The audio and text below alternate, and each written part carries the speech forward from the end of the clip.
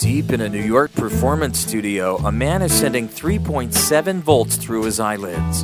Honestly, like the electromechanical happening that you can create just by blinking your eyes, it's pretty awesome.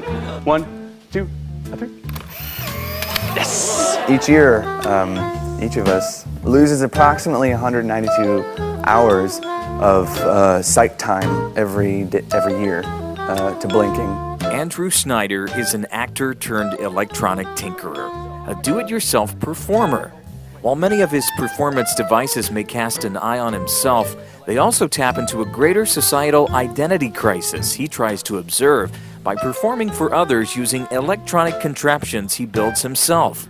Here, a modified Polaroid that takes a picture when he blinks his eyes. Schneider is a graduate of New York University's Interactive Telecommunications program, which brands itself a center for the recently possible. As a working performer, Schneider has pushed the boundaries of communication and self-reflection, even installing a giant projection of himself above a building. He's also at the forefront of a philosophical quest on the part of the do-it-yourself or DIY community, using emerging tools of our time to explore who we are, our ideas, and how we connect. Through his creations, Schneider is putting technology to work in his art, but more so in his career as a performer. He's made wearable gloves and shoes that trigger sound loops. The shoes change the speed of the music according to how high the shoe is off the ground. Basically, the higher your foot is off the ground, the faster the track plays. There's also a track selection with the head. If you do a head jerk, you switch the track up.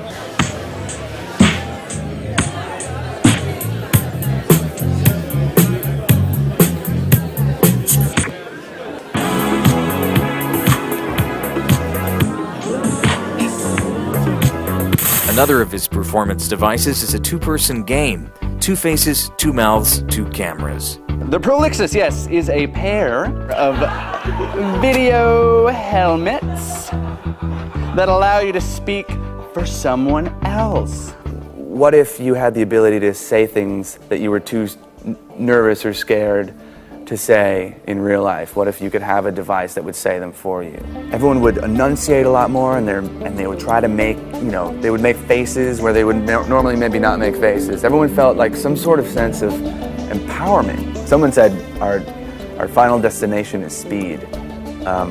So I think in the future it's going to be very hard. It's going to be very hard to predict where anything is going to go. And I hope that our generation, or the people who are doing this now, are doing it for good purposes. There's always going to be something else in there that I'm going to try to do to break down that wall between audience and performer.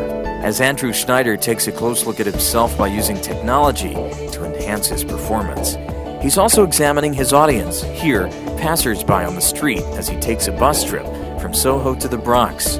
A simple trip and a simple observation by one teched-out performer that how we see changes what we see.